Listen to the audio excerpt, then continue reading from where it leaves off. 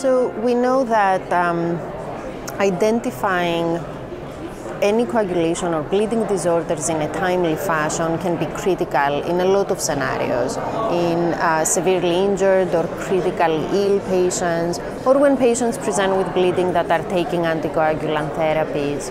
And the currently available tests are time-consuming. They require a central lab and they require special processing of blood. There are some handheld devices that can run these tests in a more time-restricted manner, but we also know that they don't provide a comprehensive assessment of the coagulation process. They don't provide any information on platelet function, and they're also not very sensitive because of the reagents their devices use. So we set out to find and develop a device that can add to the information we obtain in a portable fashion that doesn't require any processing of blood and can be portable and handheld. So this device is fully electrical and it employs the dielectric spectroscopy technique. And what essentially happens is that dielectric spectroscopy enables the measurement of the permittivity of blood as it coagulates. So at specific frequencies, the dielectric permittivity changes because of the deformation of blood as it coagulates. So it takes into consideration the cellular components, the red blood cell deformation, the platelet aggregation, as well as the coagulation process driven by the protein factors in the blood. So it's fully comprehensive, fully electrical, and results can be available within a few minutes. So we first conducted measurements with samples from healthy volunteers, and we first optimized our device from a first generation to a second generation device that consists of biocompatible chemical inert materials. And we established the characteristic curve and certain parameters that we found correlated best with the time it takes to coagulate.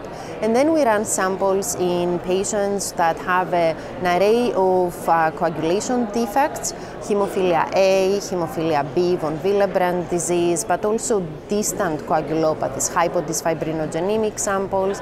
And what we found was that there was a very significant prolongation in the time to peak permittivity in the clot chip readout. And when we compared the sensitivity and the specificity of our device to the PTT and PTT assays, we found that it actually had the superior sensitivity and specificity. And finally, we have run platelet studies, platelet inhibition studies, where we actually inhibit platelet function, and we see that the clot chip readout is a statistically significant reduction in a different parameter of our measurement, so the clot chip can discriminate between coagulation and platelet defects. And we are also presenting data that it can do that in samples of patients that take target-specific oral anticoagulant agents, which I think is very exciting to be able to capture the effect of these medications in a rapid fashion. We are starting a pilot clinical study that will open very soon at the Louis Stokes Cleveland VA Medical Center. We're very interested in determining whether the clot chip can, in a sensitive fashion, measure the anticoagulant effect of these target-specific oral anticoagulants. We have access to a very large patient population on these agents. So that's the first application that we're very interested in pursuing.